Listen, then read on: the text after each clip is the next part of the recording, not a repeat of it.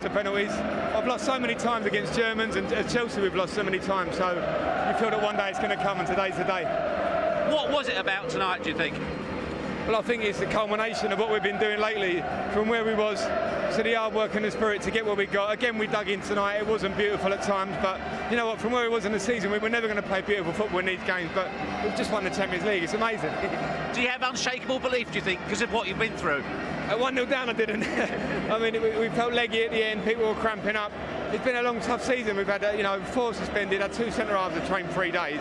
So it's, we've mixed and matched today as well, and we've got our result. And what does it mean to finally do it, to finally land the Champions League for Chelsea? It means everything. It means everything. And I've been here 11 years. John's been here longer. Didier, Pete, 8 years. We've been so close so many times. So everything. I played in 2 finals for Chelsea, and we've lost them both FA Cups. And the way that hurt after the game, I've dreamt as a kid, going all the way, making the final, and winning it, and winning the trophy. That's what I'm all about.